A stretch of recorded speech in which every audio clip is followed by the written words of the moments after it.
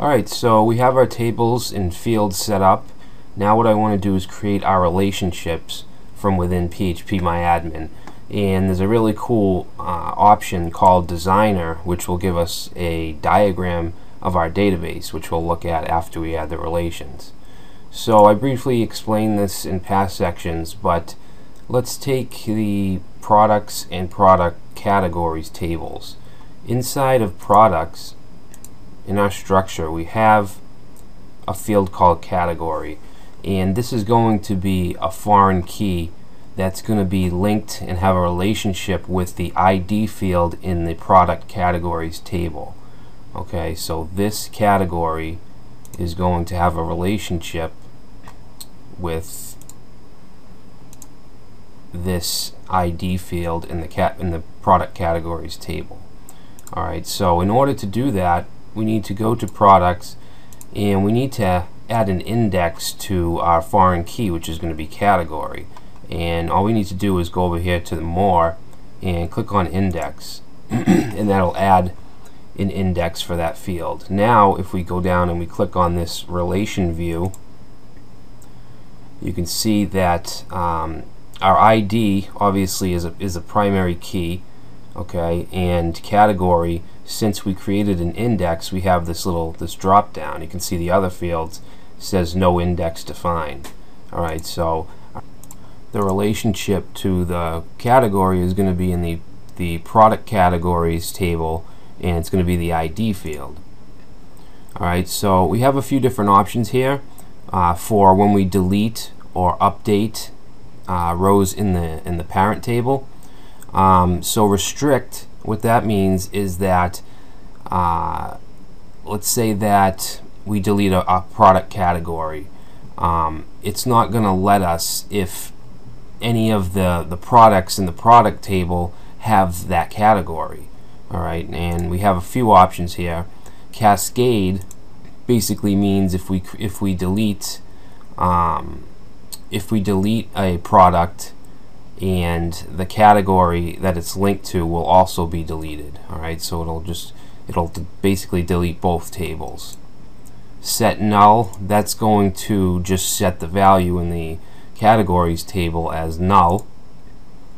And let's see, no action, obviously it would just delete the product and that's it. It wouldn't carry over to the category table. So I'm going to set this to, I'm just going to keep it at restrict. Alright, so let's click save, and now we have our foreign key set up for our parent, our products and our product category table.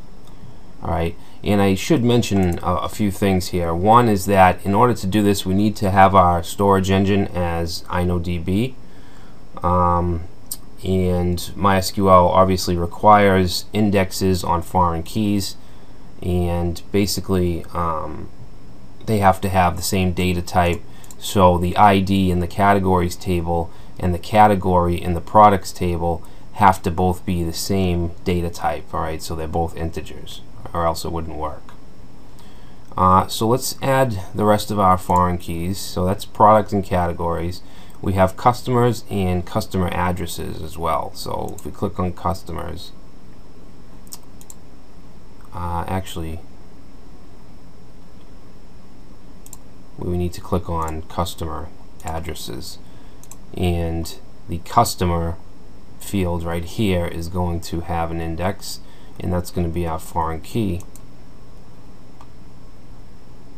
Okay, so if we go down to relation view, customer, whoop, we don't want that, is going to have a relationship with the customers table ID field, and we'll keep that as restrict as well.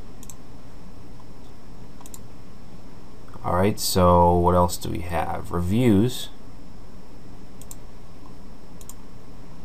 Reviews is going to have actually two foreign keys, customer and product, so we're going to add indexes to both. And then if we go to relation view, customer is going to go to the customers table ID field.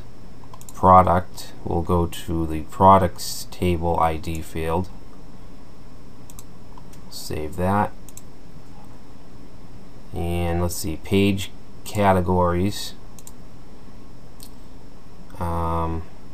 Actually, we need to go to pages, and then we're going to choose category. We're going to add an index.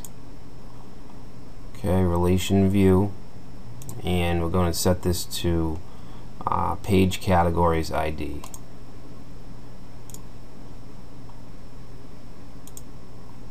And let's see, I think that's it. Products, reviews. Alright, so that should be it. We've added all our relations, and we can use this designer, which is, I don't know the last version or the first version of PHP Myadmin that has this designer, but I know it's not in some of the older versions. But if we click on it, we basically get this graphical diagram, which is basically all our tables. Let me just try to organize this a little bit.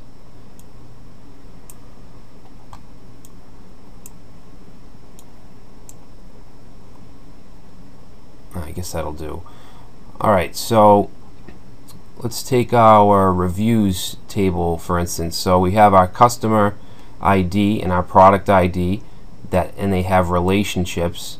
For instance, the customer goes to the customer's table, and the product field is linked to the products table.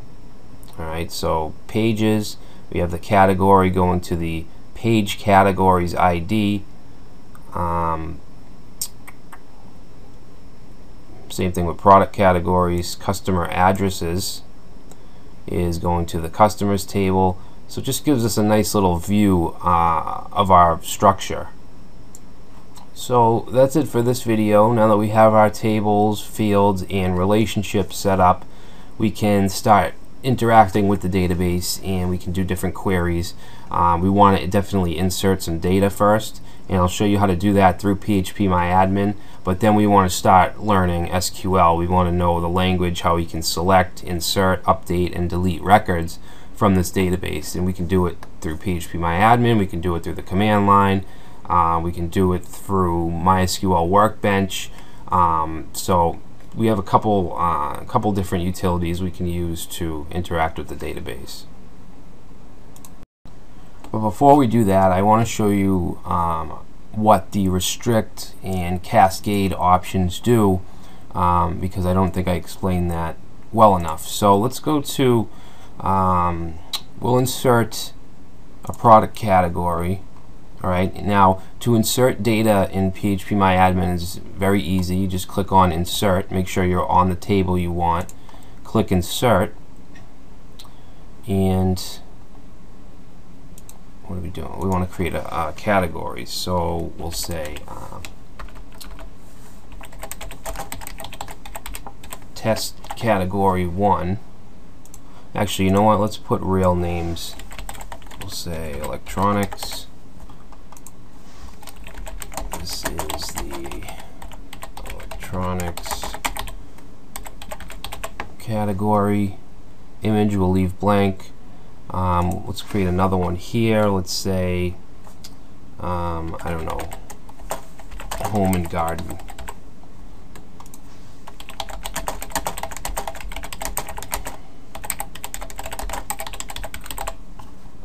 Okay, so down here we'll click Go.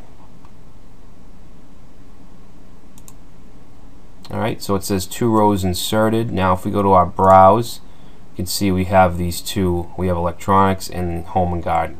So now let's go and open up the products table, and we want to insert a product. Now since we have our foreign key restraints set up, category here is now a drop down.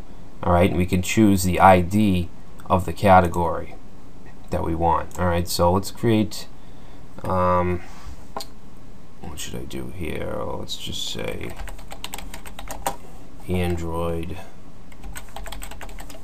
phone,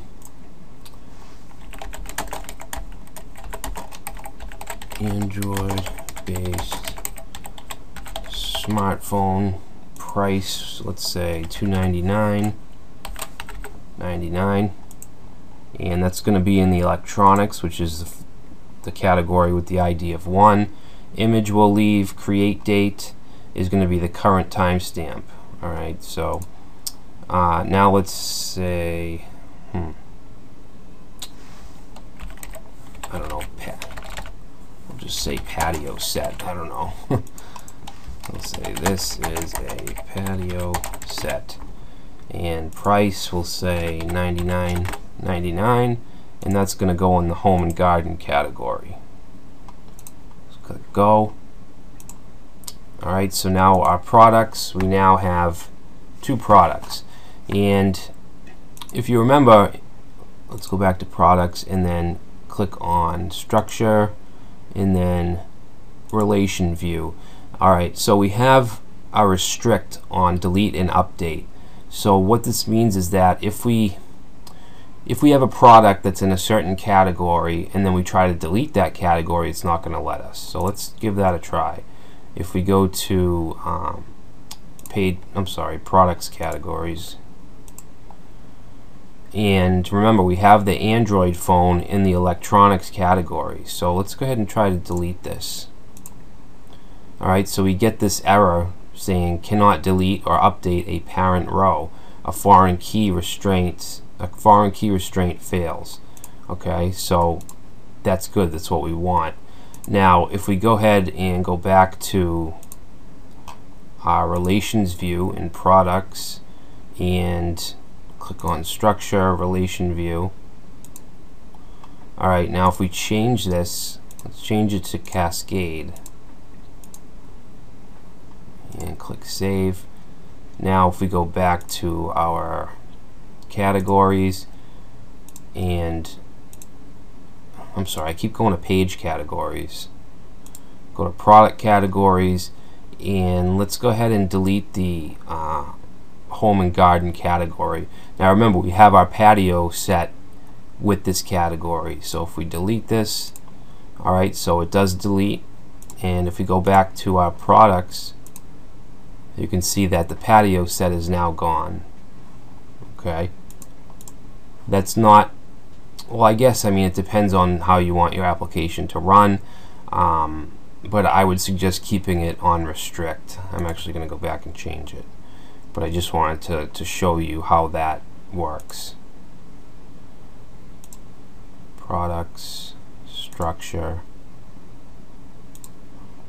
Okay, I'm going to, and again, you can use null, so that would have set the Android phone to null, or the patio set to null, and we could also use no action, which would just keep all the products intact.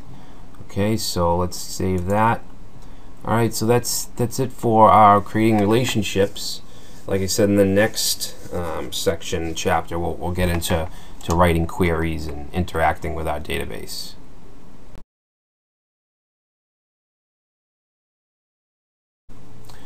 One thing that we kind of skipped over was many-to-many relationships and a junction table. Right now, our database structure, we don't have anything linking our customers to our products. All right, and we want to know which customers bought which products.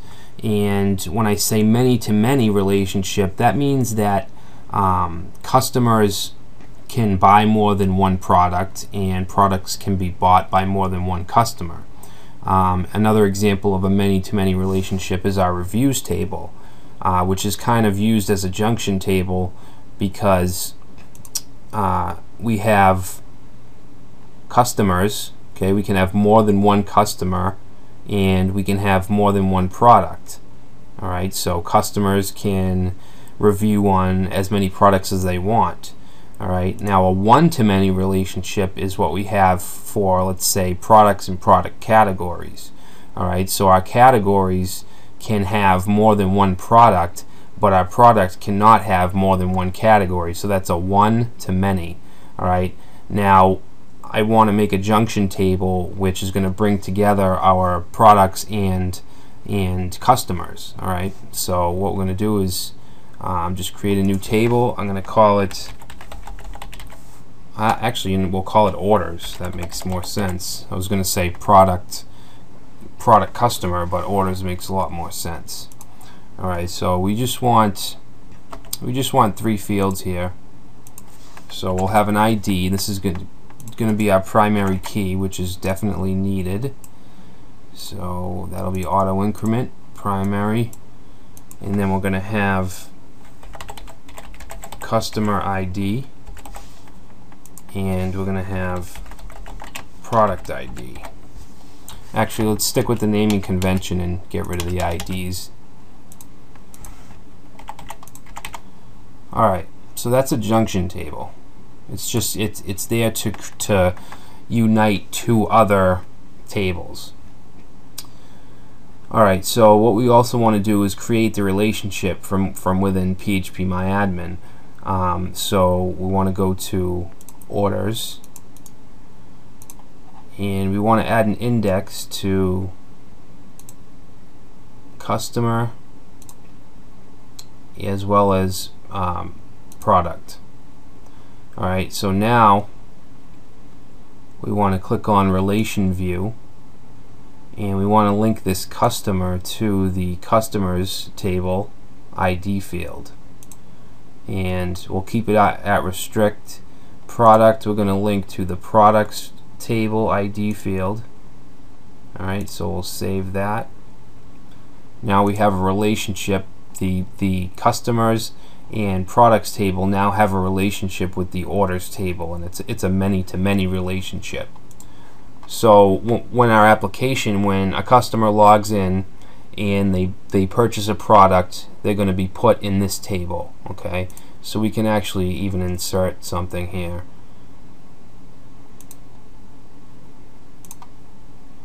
So let's say that customer 1 bought product 5, and customer 2 bought product 6.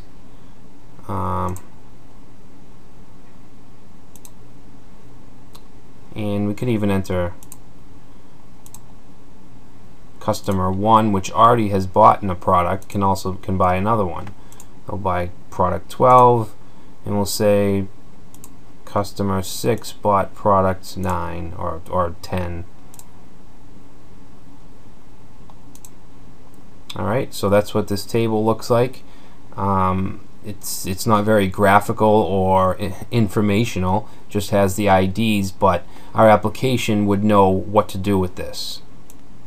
And we'll also come back to this table when we do joins and stuff like that, when we get into more complex queries. So just wanted to throw that in. I'm sorry that this was not included in the actual section where we created the database, but I figured better late than never. So just add that to your database and you should be good to go.